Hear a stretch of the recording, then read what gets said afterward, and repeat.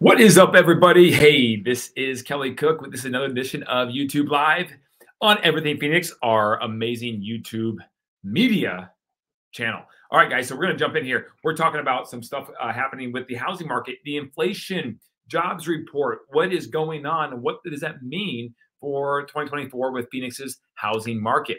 We're going to touch base on that because, guys, you don't know where you're going unless you know where you've been. And so what is the additional inflation report that came out and the jobs report? These economic conditions have to do with the housing report and really the outlook for the rest of 2024.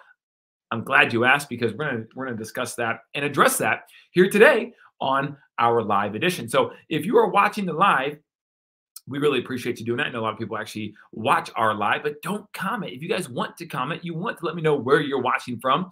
It certainly helps out the algorithm to curate our content the best way possible. So please, by all means, feel free to do that and ask a question or two or 10, your choice. I'll be sure to address them and we'll get rocking and rolling, guys. We're covering the Arizona Coyotes situation debacle, and we're covering the housing market, where we stand today with the economic news and conditions, some development issues, and more water issues, guys. Water is a hot topic because we are in the desert.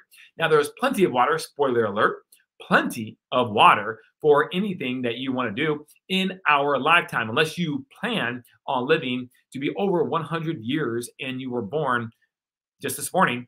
You have enough water living in the Phoenix area, assured and guaranteed. So that's interesting. How do I know that? Well, we'll talk about that here today a little bit more.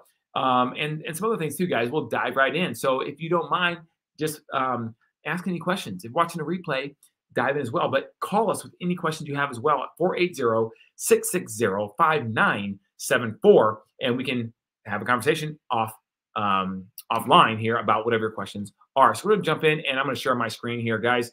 Here we go. Here are the headlines from last week. Surging inflation fears sent markets tumbling and Fed officials scrambling. That is a somewhat accurate. As you know, it's a little sensationalized because it is the media and that's what they're going to do, guys. So let's find out exactly what's going on. Well, in short, what's going on is that inflation came in higher than expected, and that caught the marketplace really off guard a little bit. As a matter of fact, right here, you can see it caught them off guard with just how stubborn price pressures have been to start 2024. This week was filled with bad economic news, with each day literally bringing another dose of reality about inflation. Guys, what is the definition of inflation? I'm glad you asked, guys. The definition of inflation is too much money chasing too little goods. So we have got to let what is in the current economy continue to filter through the different sectors to make sure we are not pouring more gasoline on the fire. And unfortunately, because we keep printing more money, adding more money to the economy, at least that we have been doing, it's unfortunately causing a little bit of problem right now with getting the inflation to die back down. So that's what we're currently stand. So now let's go back here and let's continue to look at this article. All right. So you can see right here that everything was caught off guard. Stocks slumped Friday as the Dow Jones coughed up nearly 500 points, dropping 2.4%. Fool me once, shame on you. Fool me twice, shame on me, Harvard economist Jason Furman told CNBC last week. We've now had 3 months in a row of prints coming in above just about what everyone expected. It's time to change the way we're thinking about inflation moving forward, guys. That is not a good sign. So now I could have made a clickbait title for this and said, no future hope, or everything's going to blow up, or all these cool things or not so cool things that maybe would have got someone to click on this video. Maybe in the future I will, because we need more people sharing our videos, guys. So by the way, if you don't mind just sharing this to your friends, I'd really appreciate it. It would really mean the world to me to help grow our channel. We want to make this to be the place to go for all Arizona housing, economic, real estate news. All right, so now we are talking inflation. It did not come in well. What does that mean? Well, that means that the Fed right now is probably not looking to decrease rates anytime real soon. Now, if we go to this other report about the jobs market, April 2024 job report, U.S. economy added 303 jobs. Okay, guys, now normally we'd be celebrating this. normally. We'd be happy. We'd be clapping up and down because jobs are being created. People are being employed. This is good, right? Well, it is to an extent, but not when you are trying to slow down the economy. We've had the Federal Reserve trying to slow down the economy by keeping rates artificially high so that people will hopefully have too high of payments. They'll have the ability not to borrow money, and therefore the economy will slow back down. But unfortunately, that's not happening right now fast enough. And so maybe, just maybe, rates will stay high longer than we all anticipate. You can see right here that April 2024 jobs report showed the unemployment rate dropped slightly, not increased, dropped. The Federal Reserve, guys, wants the number to go up, and it's not happening in March compared to 3.9% in February. This is the 26th consecutive month the unemployment rate has remained below 4%. The 26th consecutive month, guys, that's the Fed does not want this to happen. The Fed wants to get this number up. They would probably love nothing more than to see an unemployment rate of 4.5% to 5%, or frankly, maybe even higher. And that would help them and give them the firepower, the excuse to now start bringing down the federal funds rate. But right now, guys, this is not looking like it's going to happen. I'm going to go ahead and share my screen and go to another article. Okay. U.S. It's from Wells Fargo here. U.S. GDP growth isn't cooling off after all. Expect more jobs, more inflation, therefore, and fewer rate cuts, Wells Fargo says. And there's, of course, Chairman Powell looking a little befuddled as to what in the world he's going to say and what in the world's going to happen moving forward. Now, guys, remember, we talked about this. Vegas odds, Las Vegas odds, you can bet on everything, right? Says that in June, there's a 97% chance that the Fed will decrease and cut by 250 basis points the federal funds rate, right? And bring down a quarter of a percentage point. But at this point, those odds may start to change. So we'll keep you updated on what happens there, because I wouldn't be surprised if they do change, considering the fact that this economic news continues to come out, and it's not good for rate cuts. All right. And we need that. Housing affordability needs rate cuts, guys. But we'll see what happens. Now, here's my solution. Now, you see that headline? I'm going to bring it back here. Here's my solution, guys.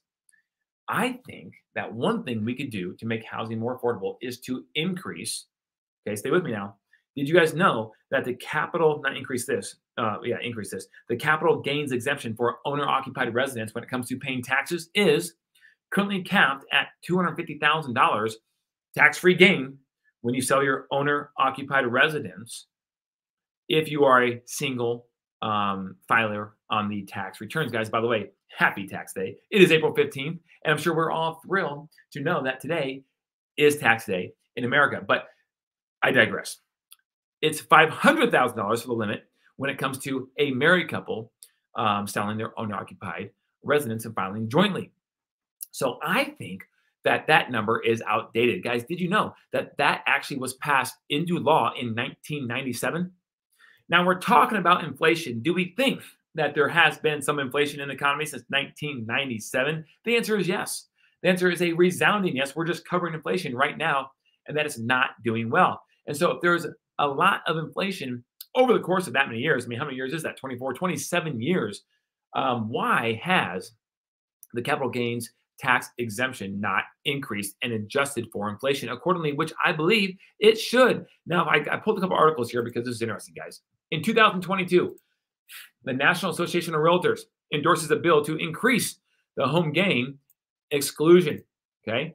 And what they are proposing, that they did just a couple of years ago, is that the capital gains exclusion doubles and increases from 250 and 500 to 501 million for a married couple filing jointly for capital gains exemption. Guys, do you know how many times I've had conversation with sellers right now in the past 18 months that say, Kelly, I would absolutely be selling, but the problem is I'm going to be taxed too much on the gain above 250 or 500 if I'm married and filing jointly, okay?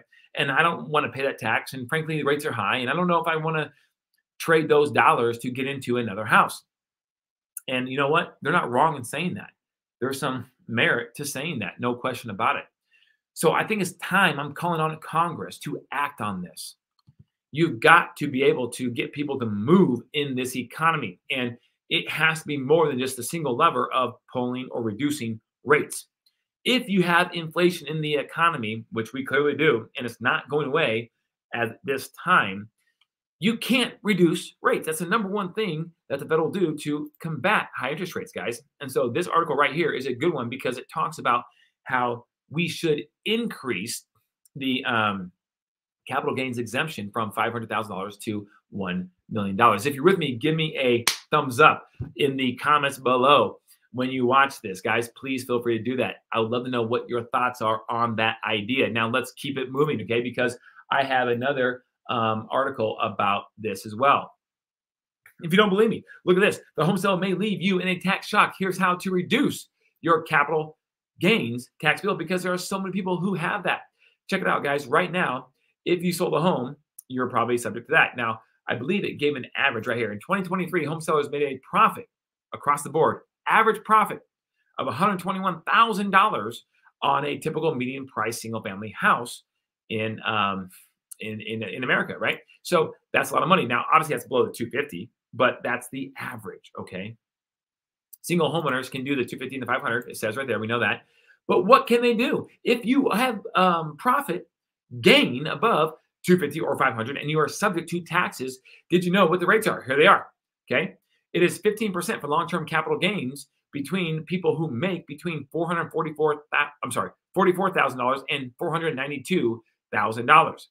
If you're above $492,301 in your yearly income, then you are at 20% on long-term capital gains. Now, if you're filing jointly, that number is between 89 and 553. You're at 15%. Anything that you make, anyone who makes below that is at zero, still above that number, which is nice.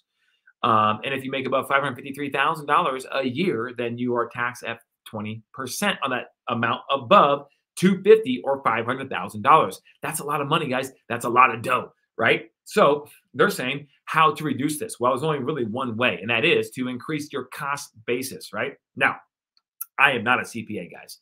There could be other ways to do this. I'm just giving you what the article says, which is one way you could do it, and that is to increase your cost basis. Well, how do you do that? Well, you do that right here. You can increase your home's basis by adding certain improvements you made to the property to prolong its useful life, according to the IRS. For example, you could tack on the cost of home additions, updated systems, landscaping, or new appliances. But the cost of repairs and maintenance generally don't count, all right? So again, please consult your local CPA tax advisor on this, as I am not licensed to give tax advice. But this is some of the stuff that's out there, guys, you can find on the internet that I'm bringing to your attention that would obviously help you potentially save on your taxes if you're looking to sell and have a gain above those numbers, and therefore you have potential taxes to pay in that scenario, okay? Now, here, if you don't believe me, here's a calculator I found that I think is very important, okay, that we're going to go over, and that is, what was $1 worth in 1997? It is worth $1.95 today. That is almost a 100% increase on the amount of inflation that we've had since 1997. So if I go in here and I put in, I'm a married couple, and I put in filing jointly, then I have a $500,000 limit. By today's standards, what would that calculate? That would calculate purchasing power of about $972,996, guys. There it is right there, 996. Okay, so I think this is in order. This is not out of the ordinary to ask Congress to act on an inflation-adjusted basis to increase the capital gains exemption from $500,000 if you're filing jointly as a married couple to $1 million, because right here it proves that the inflation is equal to about $1 million, meaning it is at $972,996, only off by what? About $27,000, guys. This is in order. So I'm calling on Congress right now, if you watch the Everything Phoenix YouTube channel here, to please increase the cost of the capital gains exemption, and that will get the inventory turning a little more, and therefore hopefully make housing more affordable for people to buy, as well as hopefully mess with the rates in the future as well, assuming inflation can be under control. All right, we have beat that horse dead, but I'm going to stop right now to see that hopefully everyone understands what I'm referring to here, guys. I think it's very reasonable. It is adjusted for inflation, guys. Do you know how many things across America, especially when it comes to government aspects, are adjusted for inflation? I guarantee you pay to any government employee has been adjusted for inflation since 1997. I guarantee it. And other things too as well. So why can we not adjust for inflation the capital gains exemption on the taxes to get people another incentive to want to sell their house, get some more fluidity in the housing market, and therefore hopefully overall bring down housing affordability? I think it's a good idea that we should consider. All right, going back to my screen. And we are talking about the Cromford report right now, guys. The dollar volume by city, you can see right now that the transaction number, the dollar volume has gone down. We've been talking about this for the last several weeks, guys. You can see right here in 2023 to 2024, in Phoenix, we had $9 million of volume. We had 8.1 in Scottsdale. That's a lot. Scottsdale is right behind Phoenix, and Scottsdale is not the second largest suburb by population in the Phoenix area. It is actually Mesa, and Mesa comes in number 3. But Scottsdale has a much higher price point, and that's what drives this metric. But you can see right now, if you go back to last year, 22 to 23, that Phoenix was at 11.2 million, Scottsdale 8.3, Mesa 4.8, and you can see the comparison, guys. Check that out. That's what's interesting, right? Because in 2022, the market was on fire, at least for the first half of the year. And you can see in this scenario that Mesa, for example, went from 4.8 down to 3.7. Gilbert went from 3.4 down to 2.7, and so on and so forth. Now, Phoenix did decline as well, but not as big of a number as some of these other suburbs. Now, Scottsdale did not decline that much at all, although it did decline in volume. Guys, please understand, we are talking volume. We're not talking price point. Prices have gone up, as we covered here elaborately on the YouTube Live Everything Phoenix channel, okay, over the past several years. Now, they've gone up year over year from 23 to 24 as well in January year over year, February year over year, and March year over year. So it's continuing to go up in terms of the price point, which is interesting because everyone wants the sky to fall. And guys, frankly, the sky fell. That would be good, I guess, for housing affordability. That's not a bad thing when it comes to that. That's for sure. But people buy a monthly payment. They don't necessarily buy the price. They buy the price secondarily. And so if we could just get rates that come down a little bit because we can get inflation under control, then we have the ability to have housing be more affordable. But at the same time, while this is all happening, we have got to continue to build more supply across America, especially in the cities that are the fastest growing, like the cities in the Sun Belt and the Southwest part of America. All right, so guys, you can see the dollar volume is down. This is just a graph to show you that, yes, in fact, transaction count, dollar count is down across the board from year over year everywhere in the greater Phoenix metro area, okay? This is a graph here to see. If you want to see the bigger example, let me just show it up for you here, okay? You can see that Chandler still leads the way, guys. The Southeast Valley is cranking. Chandler and Gilbert are 1 and 2, and the Cromford Market Index is well above the balanced number of 110 points on the CMI Index. So this is showing you that it's a strong market in the East Valley. You also have Tempe and Mesa, 2 other suburbs that are kind of known as East Valley suburbs, and they are 4 of the top 5 round out are East Valley suburbs, guys. So the East Valley is cranky. Now, a lot of new construction is in East Valley, and new construction is driving the market right now, more so than resale, as we covered last week. You also have Glendale in the Northwest Valley that's doing very well. It's down, but it's still at 170 on the CMI, coming in at number 3.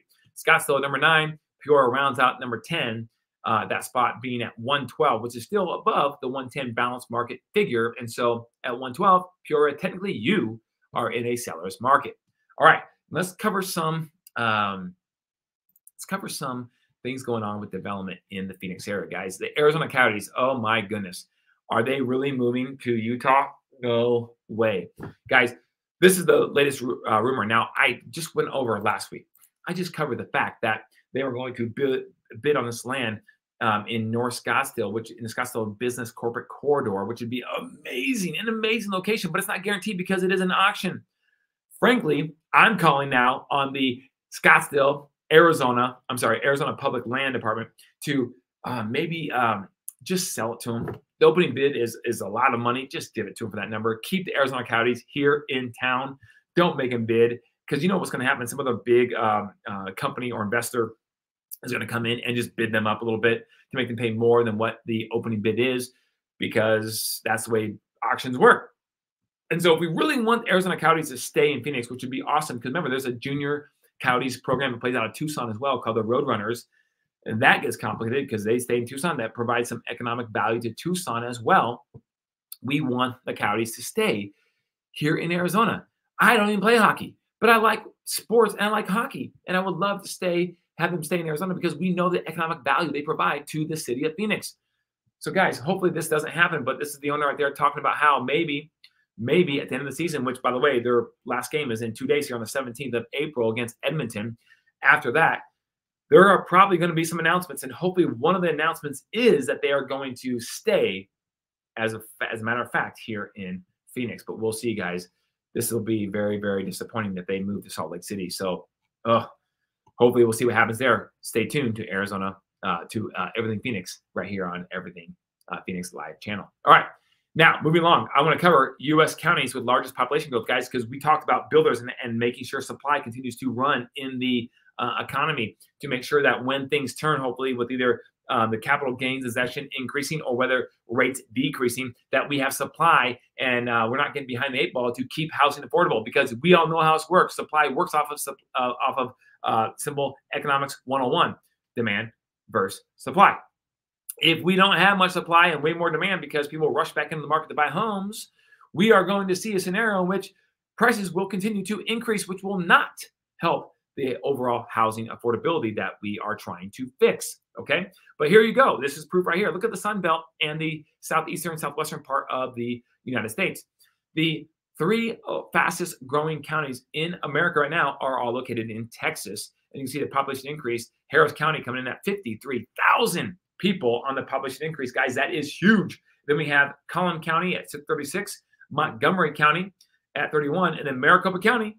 This is the Phoenix area. Pretty much all of the greater Phoenix area is Maricopa County, and that it comes in at 30,000 people for a population increase from 22 to 23. You can see the population. Wow, look at that.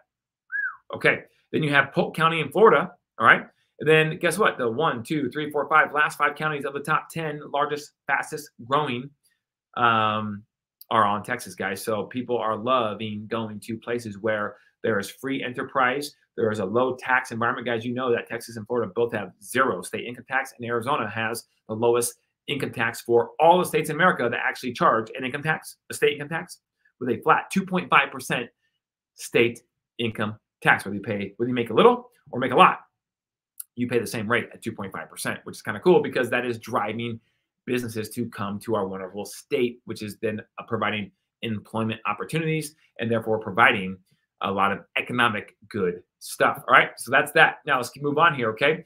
There's a 122-year-old Arizona hotel on the market after renovations. If you are an investor and you want to buy something that has somewhat of a symbolic nature to the state of Arizona, this might be the hotel for you. The historic Copper Queen Hotel in Bisbee, Arizona is on the market for $12.5 million, and it just went through a large renovation, guys. This was built in 1902. It's a historic landmark, which is really, really cool. And it is on the market for $12.5 million. So guys, if you are looking at potentially buying something with some nostalgia to it in Arizona, this could be the place for you. You can have the historic Copper Queen Hotel for a small fee of $12.5 million. Okay, moving on. Major industrial site to help Queen Creek compete for more manufacturers. Guys, Queen Creek is on the up and coming.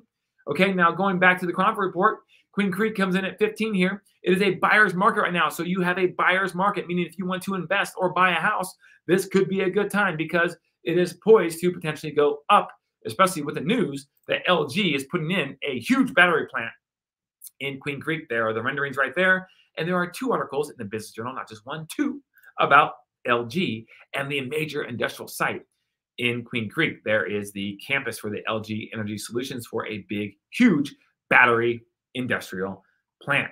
So guys, Queen Creek's up and coming, and you can see the information right there. It'll zoom out right there. You can see where it approximately is off the new 24 interstate that just was built here recently, south of the Legacy Sports and Complex, or what used to be the Legacy Sports and Complex, right? And there's a lot of land right here, guys, in Queen Creek, and a lot of that is continuing to be built out. And you have a huge subdivision coming in way out here in the future as more and more homes continue to be built out in Queen Creek, because there is a lot of land, guys. Look at all this land out here. There's a lot of land that developers are either secured or looking to secure to continue to buy and build homes to live out there, and jobs are following. That is important. Okay. All right. Here we go. A few more things. Arizona's tallest apartment tower finally on track to start construction, guys. This is kind of cool. Why? Because this will be the largest building, tallest building in the Phoenix area, guys. And there it is. It is going to be glass. It's going to be modern. It is 540 feet skyward, and it's called the Astra, the tallest tower in all of Arizona. It's coming, guys. Can you believe it? It is coming. It's going to be taller than the Chase Tower downtown by a little bit. 541 feet, and the Chase Tower currently stands at 483 feet. There will be a second tower that will span 34 floors and rise to 424 feet as well.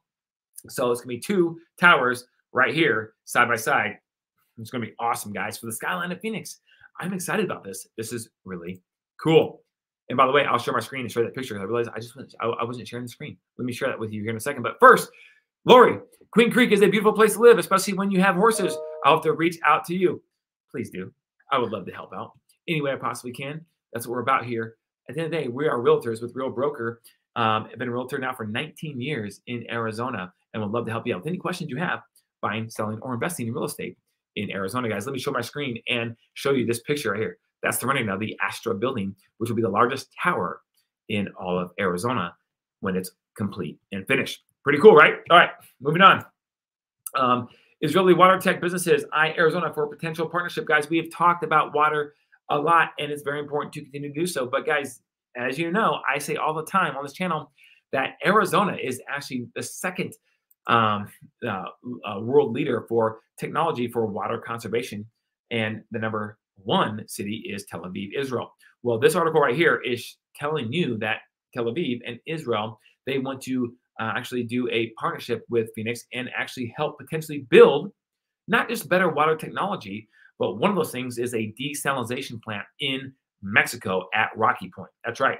And they would do so because they already have those out there. They have to do that where they live. And there's plenty of water, obviously, in the ocean. So they could actually build a desalination plant in Mexico and pipe that water into Arizona and Phoenix for basically unlimited water use, which is awesome because we're in the desert and we could use, I guess, more water, even though we have an assured water supply in the ground for almost all of the Phoenix suburbs. It would be great to have other options, of course, because at the end of the day, we need water to survive. It's the lifeblood of any civilization.